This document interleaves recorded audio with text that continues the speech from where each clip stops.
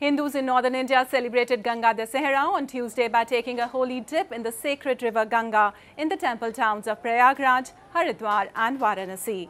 During the festival, devotees worshipped the holy river, which is venerated as a mother as well as a goddess, as it holds a uniquely significant place in Indian life and consciousness.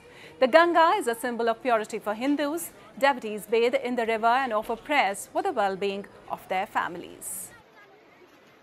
बहुत ही ज़्यादा मज़ा आ रहा है, जैसे कि आज गंगा जी का जन्म हुआ है और आज के दिन जैसे कि बहुत सारे लोग आए यहाँ पे, बहुत सारे मतलब सबके दिल में ऐसी खुशी है जैसे कि मतलब हर साल एक नया हो. Regarded as a celestial river originating in the heavens, the legend holds that Ganga was gifted to mankind in answer to the great penance undertaken by King Bhagirath, after whom she is also called Bhagirathi.